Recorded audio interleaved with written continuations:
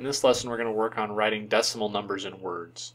Now there's a three-step process to follow. Number one is to write the number to the left of the decimal point in words. And so starting with this first example of 7.9, number one says to just write out the word 7. Number two says write the word "and" in place of the decimal point. So when you see that decimal point, you say "and," and then write the number to the right of the decimal point in words followed by the place value of its last digit. Well, there's only one digit here in 9, so we would just say 9. And then what place value is that in? Of course, that's in the tenths place. So 7.9 is properly said as 7 9/10. Okay, so let's follow this procedure for 423.718.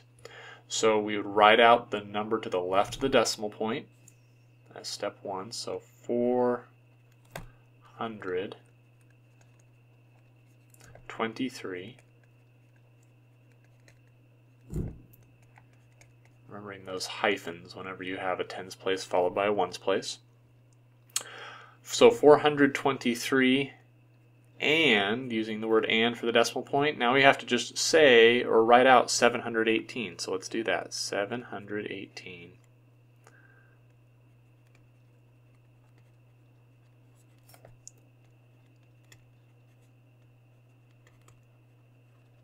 Okay, 718, but then we follow it by the place value of the last digit. Looks like I just ran out of room here, so forgive me. I'm just going to go right down here. So 718, and we are in the thousandths place with that very last digit, right? Because this is tenths, this is hundredths, the 8 is in the thousandths place, and so that's how we finish up this number written out in words.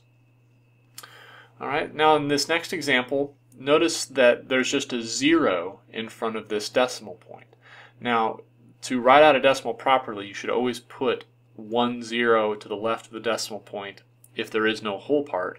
But when we say it in words, we're not going to say 0 and 5,678 10,000s. We're not going to do that.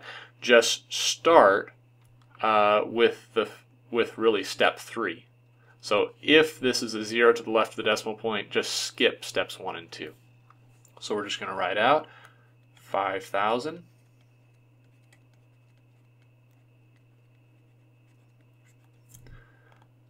678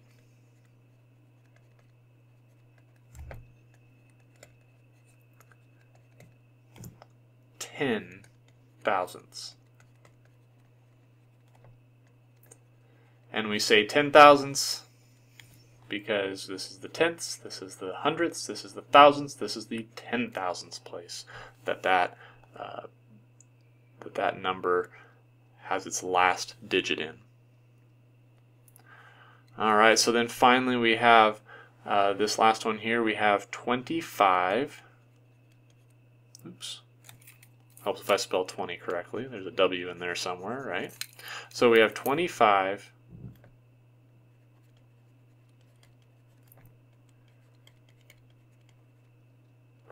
and now there's a 0 here, right? So you're not going to say the 0 as part of the number. You just look, if there's a 0 there, you just skip over and just call this 34. So we're just going to say 34. 34. But of course, 34 what? Well, this is the tenths place, hundreds place. It ends in the thousandths place, so this would be 34 thousandths.